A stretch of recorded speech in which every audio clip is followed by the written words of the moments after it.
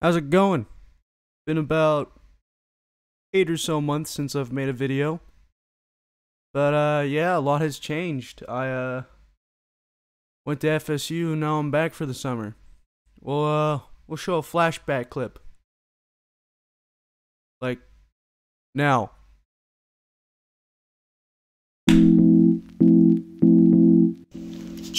So, right now we're at FSU. I'm a freshman here and it's about over. We got done with exams today and my roommate already moved out, so I'm using the whole room. Today's Thursday and I'm leaving Saturday morning, so we're just packing up, trying to get ahead of schedule. This is my side, a little bit of personal stuff, and yeah, I left my mic at home, so I was gonna like film most of the beginning of this video at here, but I don't want the sound quality to be as bad. I mean, it's not terrible, but it could be better. So yeah, I will be back home soon. Alright, and welcome back. Anyway, so yeah, I'm still moving in. It's been a minute, but yeah, I want to get this video done and get back into YouTube. I really like it. It's always been something that I've loved doing. I've done it before and I will keep doing it. If you want to watch previous video, I do have it up on my channel. It's the only the only video that I've made on this channel. So yeah, you can go check that out.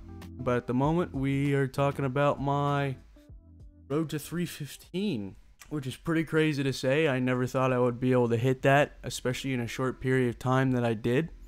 So I've only been lifting for about a year and a half. I started November 10th, 2022, and today's date is May 9th, 2023. So yeah, that's about a year and 6 months actually, I'm pretty sure. But yeah, it's pretty crazy. For about 7 months, I never even had access to a bench. And the first time I had access to a bench at all was at FSU when I went to go take an orientation. Actually, you have to be there. We'll be there for about 2 or 3 days. And they have a place called the Leech, and the Leech is awesome. I love the Leech. But yeah, the first time I benched was actually at orientation. It was the third day and they were showing us the Leech. It's a pretty big facility. It's pretty cool. I went there and I couldn't even bench 185. I wasn't even able to bench 185, which is pretty crazy. I met a dude there named Hagen and he was benching about 185. I'm like, I've never touched a bench press before, and they didn't believe me because of my size. I did 135 like it was nothing, and then I tried to do 185 and I failed, which is crazy. I went back to this little gym that like I had. It was all I had. The only reason why like I didn't see growth in my chest for a long time was because I was capped out at 50-pound dumbbells. At first I started like really close grip, like it would be like the gnarling or like the grip part. I would put it as close as I could to the center because at that time it felt very comfortable to do that. Then I found out that it was mostly doing my triceps and I started going out a bit more. I got to FSU, I started bulking because my parents got me the meal plan, and so I literally had unlimited food, and so I just kept eating, I kept bulking. I got there at 175 in body weight, and this was after cutting for 3 months, where I reached a low of 171. I went from 193 to 171, which is a pretty crazy jump for about 3 months. And I kept my strength and saw that like my strength was still going up. I was going to bulk for 3 months and I was doing really good. And then I was going to go for 405 on squat, and I didn't start squatting until 2 months before. So I was squatting for about 2 months and I somehow gained enough strength to go to about 315, 335. And I was supposed to end my bulk there, but what happened was I had a buddy who bet me 20 bucks that if I can do a deep squat with no belt for 405, then he'll give me 20 bucks. I said, done deal. So I took the deal and I bulked for a little extra, pretty much up until winter break, which was like the beginning of December. But yeah, I bulked for about 3.5 months, and I reached a top weight of 214 pounds. Just right there, right before 215. But yeah, so that was the entire first semester. That was from August to December, so basically about 3.5 months. So yeah, I got from 175 to 215, but I got the squat. Play the clip.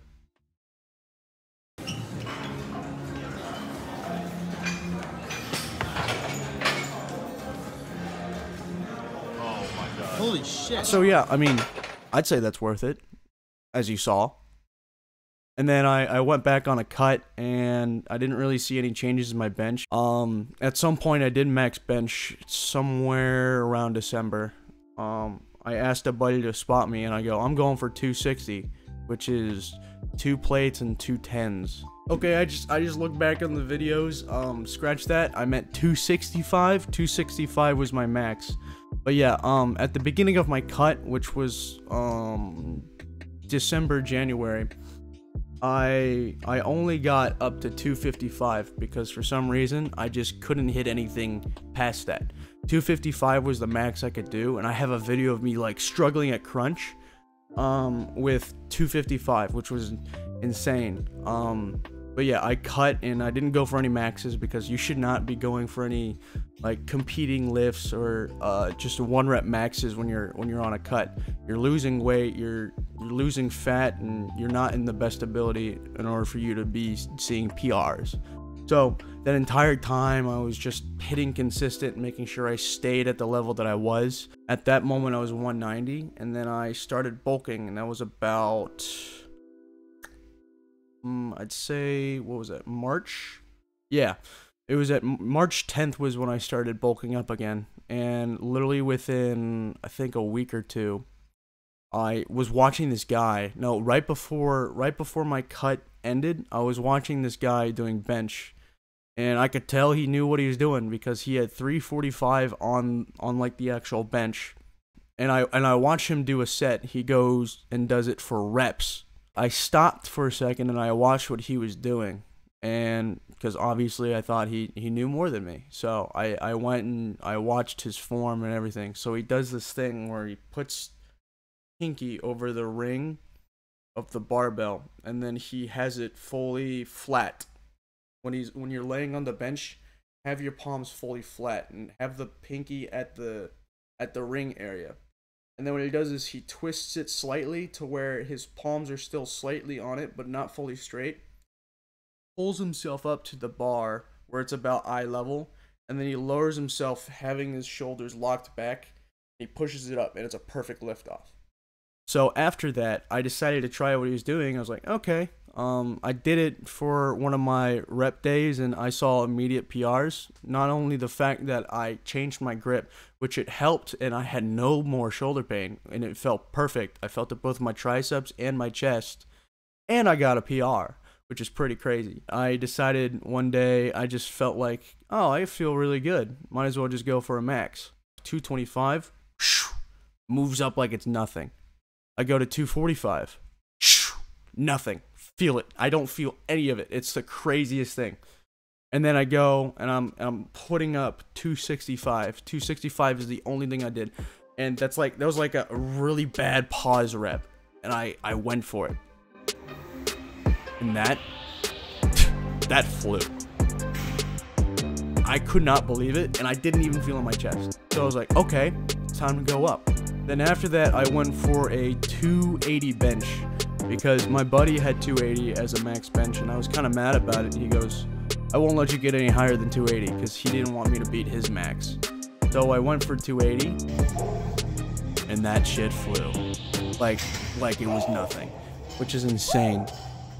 And I'm like, oh, I just got a new max. That's insane. Everyone's looking at me, and they're like, wait, that's what your max was? I go, yeah. They're like, you need to go up, because that was like, that flew.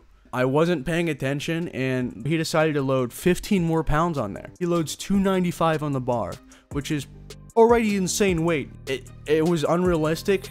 I kind of was just sitting there and I just watched him put on the weight because my brain wasn't functioning. I just did 285 and I've never done that before. I'm just baffled by the entire experience. The entire time I'm just like, okay, I'm just going to go up. So I sat there, I kneeled, and I asked for prayer, asked in prayer, God, give me the strength and at the very least keep me safe. And I attempt 295. I go for it, and come on. Nope. I got halfway, but it didn't go up. After that, I started having some shoulder problems, and that's where I started to slow down. I started to get a little angry with myself. There's something wrong in my left shoulder, and even right now, it's not even fixed. That was about 9 weeks ago. But yeah, I started working at it. I started working at my PR sets. Now I do 3 sets of 5, 3 to 5 reps. If I can't even hit 3, I'll go down. Anyway, so I did that for a couple weeks, and I tried messing around with my shoulder. I would mess around with it, and luckily I would like pop it and it would feel better at some point. I do not recommend doing that, but that's what I did. I kind of just saw that my potential was there and that I could maybe get 315 real quick. So I kept progressing and progressing and progressing, and the shoulder got a lot better. And then the next 3 weeks after that, I went for another max, and I knew based off how 295 went, I knew I could get 290. So the goal was to hit 290 that week, and then I went for the max again. I hit 290 like it was nothing. Then after that, I was like, okay, well, might as well go up to 300. So we go for 300, and 300 was a little bit of a challenge, but we hit it. And now after this, we only have about 3 weeks left before FSU, the spring term, ended. So it was more of just getting down to it. So I started eating like a hog, man. All this right here, except for that plate right there. That's what I got. And I just kept eating and eating and eating and keeping up my bulk because 315 was right there, 15 pounds from my max. So I was training as much as I could and making sure that I stayed consistent and making sure that I didn't do anything that could injure myself. I kept seeing PRs completely, not just in my bench, but also my squat and my deadlift, which is pretty crazy. I had about a 5-week streak of just constant PRs. My squat, my deadlift, my bench was just absolutely just taking off. But yeah, I'm training. I'm working on my PR range when it comes to yards with reps. So I get about, I think, 265 for 3, and I keep doing that, and I find out that there's something wrong with my grip. At some point, I don't remember when, I was tinkering around with the grip, the one that I watched the guy doing. I was tinkering around with it, and I started messing around with it, and I thought I was not doing it properly, so I tried to fix it. And I don't remember, at some point it just became a bit harder to like do my sets, and I found out the reason why a week before I attempted this, and we planned it all out. Bro, when I was doing 270 for 3 the other week, shit was not moving. But I finally found the issue because I was making my wrist fully horizontal, so it was kind of like teeter-tottering on both sides. I didn't know that like I slightly bend it and it literally makes my bench go up like crazy. So the lift off is like fixed and everything. And dude, 315 is looking like a reality. It's crazy. I found out that there was an issue with my grip. And there was a big thing where it would strain my triceps for a good bit, and I thought it was my triceps, but no, it was my forearms. I was mentioning earlier that you put the ring over there and then you go flat and then you twist it, but you have to leave a little palm. I decided that I would pull it all the way vertical to where my wrists are completely straight and lift off. The problem with that is now you're trying to stabilize it more than anything, and you're not actually getting that lift off, because when you use a little palm, everyone's got their sweet spot, everyone's a little different, but if you use a little palm, you actually have a lot more stabilization, and so the lift off is what causes it to just fly. Yeah, I know technically I can max out by having someone else lift off for me, but come on, it's pretty cool if you can lift it off yourself. It's finally the day that I'm about to hit 315. I'm there, I'm ready, I'm hyped. I went from 225 to 275. It was a little bit of a struggle, not gonna lie. And then finally 295 and then 305 is loaded on the bar. I got me some Sweet Tart Chewables. I love those. They're great. I take my pre and everything right before 305, and it's all riding on this. That 305 should move, and then if 305 moves, then 315 is going to move. And we're hoping that at least 305 moves, because if 305 doesn't, then it's game over before it even starts. So I'm there, I'm sitting on the bench, I kneel, I pray, as I always do, and I'm just thinking, God, just at least keep me safe. It's fine if I don't hit 305, but I'm hoping I hit 305. I finally sit down on the bench, and I'm ready, and I go under, and I'm back to my old grip where I fixed it, where it doesn't have any issues. The liftoff is a little questionable. I lose grip on my right foot, and then it goes down and goes up, but it gets stuck about halfway. The sticking point is what they call it. And then it finally goes up, and I rack it back up. And the entire time I'm thinking, that was not good. There's no way I'm gonna get 315 today. That was bad. Maybe I misgrooved it. Maybe it just wasn't as good as it was supposed to be. Maybe there's something wrong with my form. And I'm thinking this, and I'm looking at everyone, and I realize that they're thinking that too. That 305 wasn't that smooth, and I don't think I can. They're thinking maybe he doesn't got 315. It took about, I think, 10 minutes or something. I went to go use a restroom, make sure you're in that clear mind space and everything, and I have all these people gathered around, all these people that I invited for the 315. Hopefully that I can hit it. I'm riding on it, hopefully, because I want to give these people a shout. I mean, if 305 didn't move that well, and if there wasn't people there, I probably wouldn't have went for 315, because I'm gonna be honest, like, that 305 was not pretty. So I'm like, well, screw it, we'll go for 315, might as well. If I'm gonna fail, I'll just fail, that's fine, but at least attempt it. So I take a break, obviously, because you're gonna need a break after 305 pounds. We have 315 loaded on, and my buddy EJ is doing that as a warm-up. I'm just trying to get in my headspace, and I'm praying right before and being like, Lord, just keep me safe. That's all I care about. I always start out right before I go for like a top set of a bench or something like that, or like my last set when it comes to PR or 1 reps. I'll wrap my cross. This one specifically, I'll wrap it around the barbell, and I'll sit down there. I'll kneel and pray. I'll show a picture. I'll kneel, I'll pray, and I'll ask God for guidance and keeping me safe, because that's the one thing I care about, is just being safe. Not that I lift it or anything. That's His will if He lets me lift it. But I attribute all my strength to Him, and I have the necklace already wrapped on there because I at least hit a 305 max, which is crazy. I sit there, I kneel, and I pray one more time. I pray, Lord, if this goes up, there will be your will. That's your strength, not mine. Lord, if it doesn't go up, I understand. I need to work on some things. But Lord, I ask for one thing and one thing only, that you keep me safe. I thank you, Lord, for all you've done for me. In Jesus' name I pray. Amen. I get up and I get loaded. I start my song. My song, I always do. I started about a while, I think 2, 3, 4 weeks before I started listening to a new PR song. A little different, but it's Goodness of God by Bethel Music. I started listening more to worship music, and worship music for me is very comforting, and knowing that God is by my side and everything will be okay. So I love listening to that.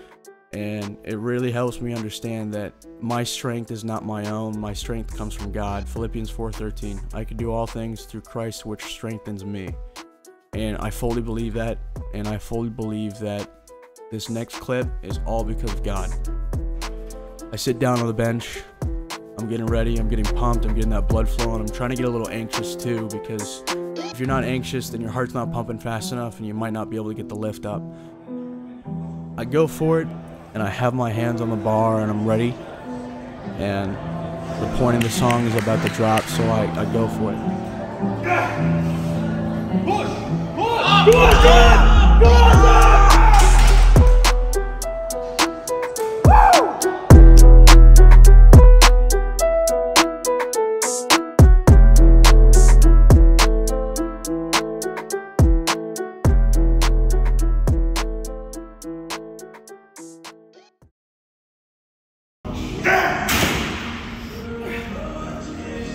Should